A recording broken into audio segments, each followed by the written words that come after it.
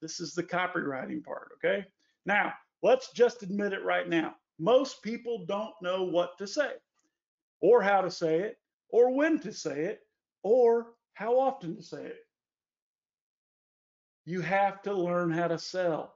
When you can communicate a simple message in a way that proves that you are the authority on the matter and compels the listener to act in a manner that benefits them and act to the extent that they would not have acted were you not involved, then and only then can you write copy. If not, then hire someone who can. Hello, are you with me?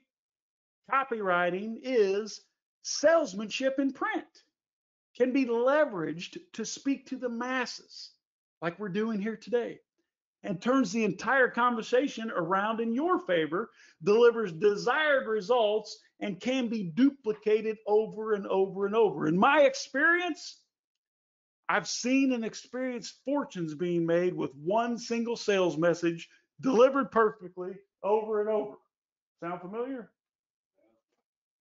AIDA. Let's keep it this simple, okay? AIDA is a simple to follow acronym that you can use when you're writing your copy. A for attention, I for interest, D for desire, A for action. Generate attention, command attention, demand attention. All right? Create some interest, get a little desire going with some greed, and then clear call to action. Look at this example. Here's an example of a simple little ad. This is a classified ad that made me a small fortune back in 2003. All right. Diabetics on Medicare. That's attention. If you ain't got diabetes and you ain't on Medicare, guess what? You don't care. Diabetics on Medicare. That's attention. You are entitled to diabetic footwear at no cost to you each year. Huh. Piqued my interest. Claim yours today before the rules change again. Now I got desire going. What's my action? Call now to set up a free in-home fitting. That's it. That's it. The job of this ad is not to sell shoes. The job of this ad is what? To sell the call. Every single word is deliberately displayed to sell the call, not to sell the shoes. If you don't call me, I can't sell you. All right? Pretty powerful, but simple. When's the best time to start? Right now. Now is the best time to get this stuff going. Even if you already have a giant list and you're actually sending marketing messages to that list, or maybe you're like the 5%. You don't have one single customer. You can't even spell FBA. No problem. Now is when you should get this going. The cost of inaction, my friend, is just too painful for most. Again, can you really afford to leave 66% on the table? But I'm going to make mistakes. Listen, if you had a river of cash streaming by your house right now, would you just watch it pass by? Remember Jimmy Buffett? I said that on purpose. Warren Buffett says, opportunities come infrequently. When it rains gold, put out a bucket, not a thimble. Well said, Jimmy Buffett. Back to Margaritaville. Grab a bucket, buddy. Grab a bucket and scoop up your share of this cash. If your very first promotion is not ugly and embarrassing, then congratulations, you've waited way too long to get started.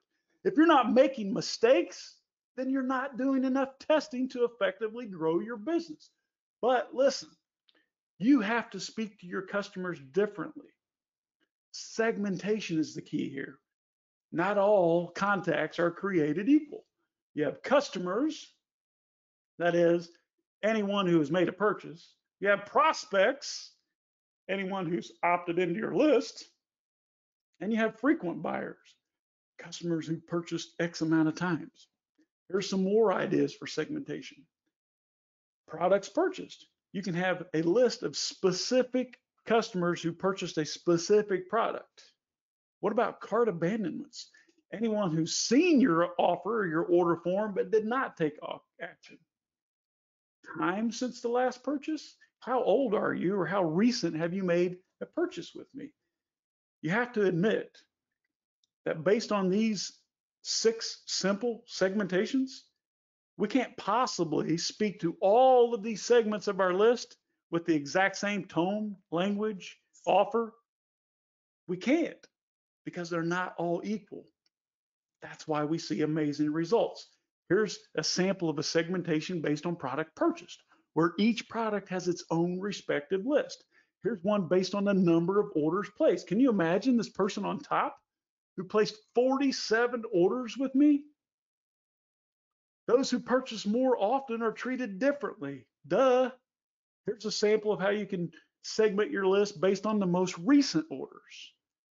Customers who ordered yesterday are much more valuable than those who ordered back in 2015. That's obvious. And finally, abandoned carts. If someone has seen your offer, entered the payment information, and then got cold feet and disappeared, well, guess what? They are much more valuable by multiples than someone who's just browsed your products and bought someone else's. Okay? You smell what I'm stepping in here? What about lifetime customer value? Customers who spend the most are more valuable than those who only buy a little. Why do you think you're here? Just kidding. These customers should get higher ticket offers, and more frequently while they're still hot. They should also get the best customer service. Then you have mobile versus desktop. I know you don't care, but your reader does. The structure and look and feel of the emails needs to be different. Traffic coming from mobile phones needs to see something that's friendly for a mobile device. Look, exact same email. One of them's designed for a browser or an email client on a computer, desktop. The one on the right, obviously designed for a mobile phone. You can't treat those the same. You have to include relevant content in the email. If you include content that's relevant to your customer's interest, guess what? You're going to get a much higher open rates. All right. A lot less unsubscribes, almost no spam reports, and they actually look forward to opening your messages. But what about the cadence? Oh my gosh, this is a lot to digest, I know.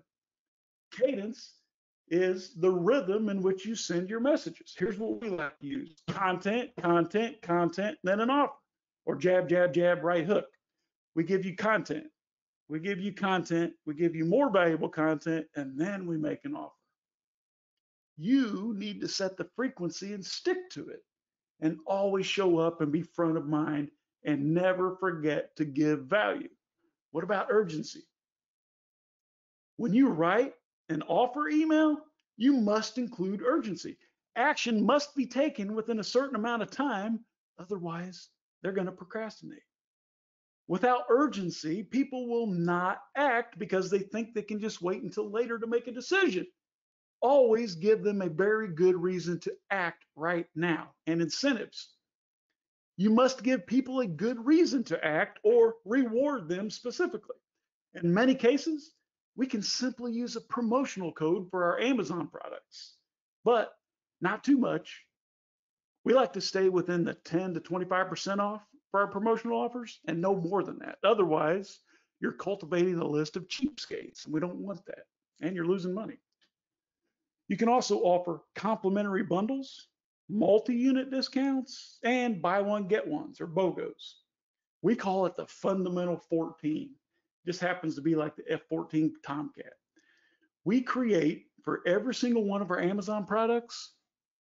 When you get on our list, we start off with 14 very specific emails with deliberate CTAs, or calls to action. Now, these emails are specifically designed to maximize our reviews, maximize our rankings, and increase our sales on Amazon. An organized follow-up sequence is so important here. Once you test and optimize your follow-ups, you need to be sure that no customers missed out by automatically adding new customers to the sequence. Here's a sample email flow and the positioning, or the goal, we'll call it, behind each email. The first two is about customer value, bad review prevention. The second three through four, review solicitation. Then we upsell for organic rankings, and we cross-sell for frequently bought together. Now, this flow may not fit your business. This is just one example. And email number one, look, we're going to go through a couple of quick email samples of what we used in past campaigns. Now you can see in the goal in email number one has many, many goals, but it's only got one simple, clear call to action. What we're doing is we're setting them up for our next action step with specific language designed to move them to our next mutually beneficial step, since they won't take the action on their own. Make sense?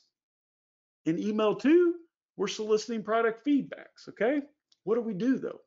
What do you do if your customer's not happy? It's simple. First of all, immediately remove them from your email list so they don't get the rest of the automated emails asking for a review. Secondly, you're going to want to overwhelm them with value, so hopefully they won't leave any review at all. Maybe offer to let them keep the product with a full refund, or send them a replacement, but also give them a bonus.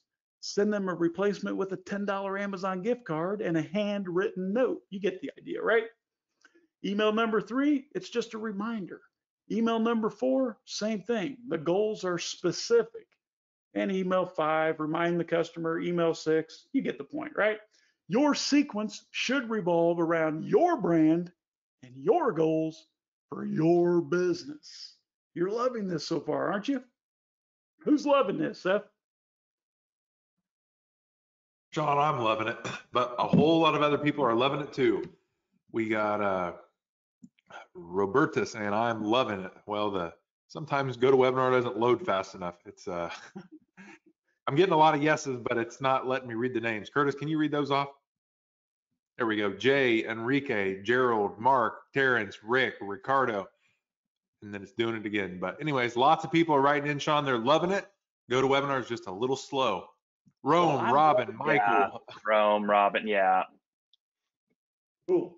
Thank you for the engagement. You've got fans, Sean, don't worry. Cool. All right, so I'm loving this too. I'm having a great time, in case you can't tell, but I want you to wait. Hold everything just a second.